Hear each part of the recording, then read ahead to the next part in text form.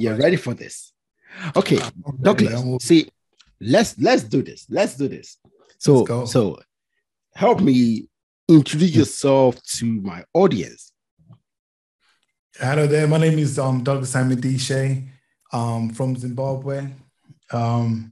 I do multiple things. One of them is I'm a clinical information officer. I'm a chief informatician. I do broadcasting myself.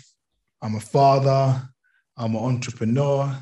I like to do everything I can. God blessed us with two hands. So Amen. I'm all about trying to maximize my abilities at all times. And that's it. That's me. Good. Thank you, Douglas.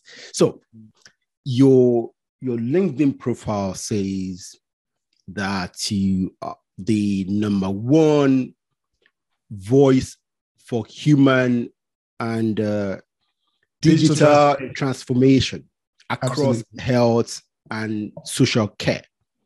Now, what does that mean? Explain it to my audience.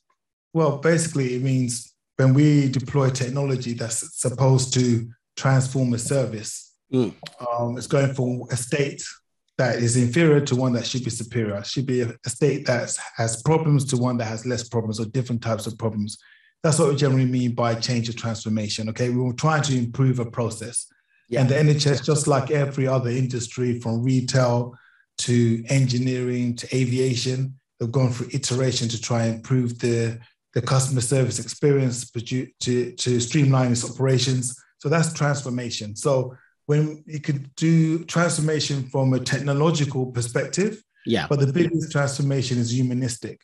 That's why I always like to talk about human and digital transformation together, because change, as we know, is the hardest thing for anyone to overcome. The slightest change, we have issues. Yeah. And COVID proved that in bulk for most people to suddenly work from home. A lot of people struggled. A lot of people didn't understand what the whole concept was and the impact it would have on their own home life. So change is something that's inevitable, but it's something that humans struggle to reconcile. Yeah. So I like to openly talk about digital change, transformation from a humanistic as well as a technological perspective.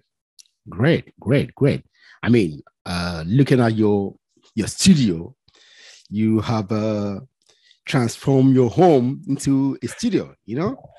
Well, it's a stroke studio, nursery. I got a little one at home, a 3-year-old. So you see artifacts for the kids here. Yeah. Kids all over the place. But yeah, essentially it's creating an environment that's conducive for you to do anything. And even before COVID, the philosophy behind that is if you want to achieve anything in life, you've got to create the right conditions to do that. If you're athletes, you need to create the right conditions in your kitchen. Yeah. So you do away with all the fatty foods, all that kind of stuff that doesn't promote fitness.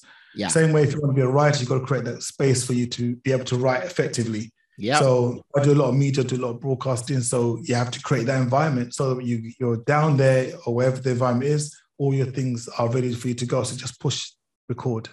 You're good to go. Exactly.